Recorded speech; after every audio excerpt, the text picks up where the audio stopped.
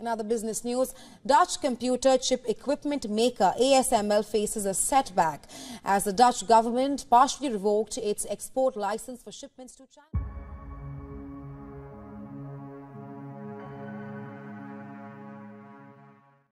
In a bold power play that reshapes the global tech landscape, the United States and the Netherlands have thrown a wrench in China's semiconductor ambitions. But is this a strategic safeguard or a step towards technological warfare? Stay with us as we unravel the layers of this complex and rapidly evolving story. China has accused the United States and the Netherlands of malevolent actions, prompting a renewed commitment to fast-track their self-sufficiency in semiconductor production.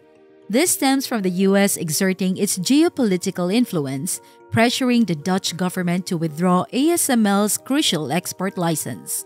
This move directly challenges China's growing tech prowess, sparking outrage and a moral debate on power dynamics in global trade and technology.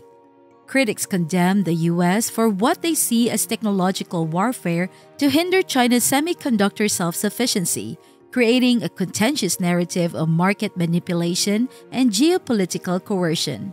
As tensions simmer, this narrative transcends a trade dispute, shedding light on the struggle for tech dominance. In a momentous development within the global tech landscape, the United States has exerted its influence over the Dutch government's choice to annul ASML's export license. ASML, a leading Dutch manufacturer of chip-making machines, is directly affected by this decision. It disrupts the shipment of specific lithography systems to China, a development that does not escape the scrutiny of the Chinese government. ASML, headquartered in the Netherlands, has disclosed that this action impedes its ability to deliver particular lithography systems to the Asian giant in 2023. The Chinese Foreign Ministry, represented by spokesperson Wang Wenbin, has called upon the Netherlands to uphold market principles and legal standards. They emphasize the necessity of safeguarding the mutual interests of both nations and preserving the stability of global supply chains. The withdrawal of the export license holds significant ramifications for ASML's business activities in China, particularly impacting the shipment of products to specific Chinese clientele. While ASML has chosen not to reveal the identities of the affected parties, it is widely recognized that their prominent customer base in China includes notable entities like the Semiconductor Manufacturing International Corporation or SMIC, among others, as reported by Reuters. ASML's dominant position in the global market for lithography systems, a critical component in semiconductor manufacturing, makes this development especially noteworthy. This action taken by the Dutch government is not an isolated event, but rather part of a broader strategy orchestrated by the United States to limit China's access to cutting-edge semiconductor technologies.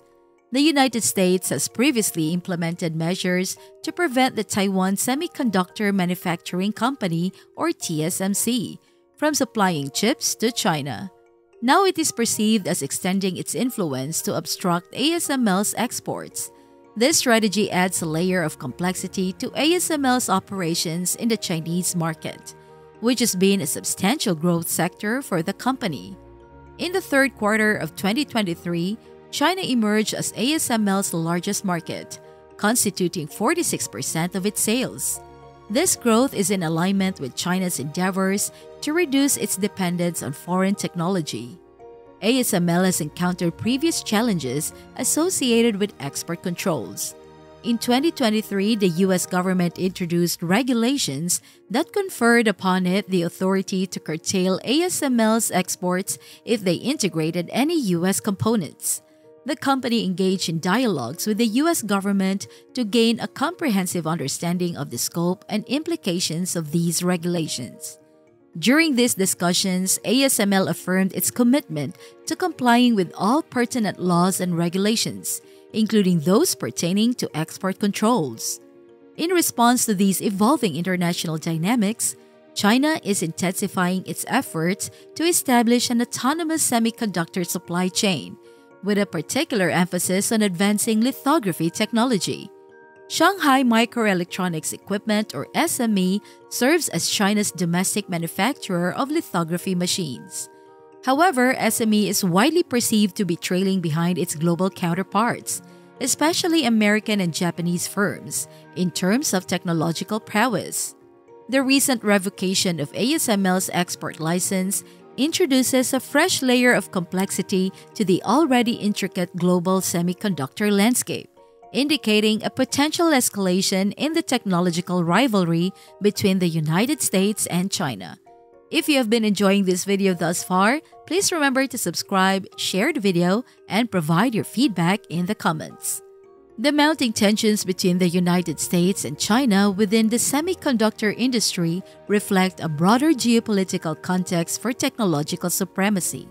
The strategy employed by the United States government to curtail China's access to advanced semiconductor technology, as exemplified by recent actions against ASML, is part of a comprehensive endeavor to sustain a competitive advantage in the worldwide tech competition. This strategy aligns with the United States' overarching policy objectives, aiming to protect its national security interests and uphold its position of technological leadership.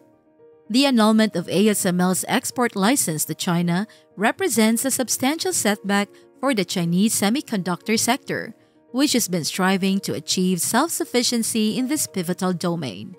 This move directly confronts China's ambitious goals of reducing its reliance on foreign technologies, particularly in the realm of advanced chip manufacturing.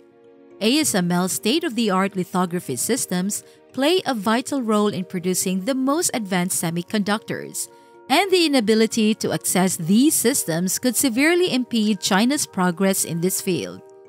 China's reaction to these unfolding circumstances has been multi-pronged. Diplomatically, Chinese authorities have voiced disapproval of the United States, deeming its actions as unfair trade practices designed to impede China's technological progress. They argue that such measures go against established market principles and have the potential to disrupt the global supply chain, potentially leading to the division of the technology sector and negative global economic consequences.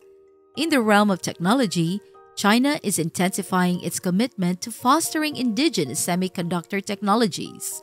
Companies like SME are receiving increased attention and investment as China strives to lessen its dependence on foreign technology. Nevertheless, matching the technological prowess of industry leaders such as ASML and their Japanese counterparts poses a significant challenge.